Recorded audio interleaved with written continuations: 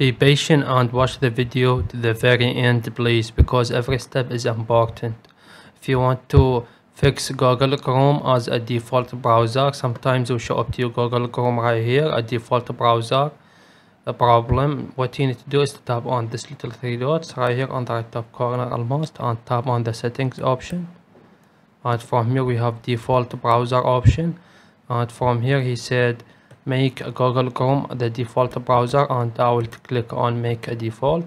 And afterward we show up to you like this, and scroll down and tap on set defaults by app, and scroll down all the way to the end and choose Google Chrome, and tap on manage, and choose Google Chrome again, and tap on Google Chrome, choose app Google Chrome, and after that click back, and that's it. This is how you do it. Please leave a like on the video, and if this video helped you, subscribe to our channel. Thank you for watching.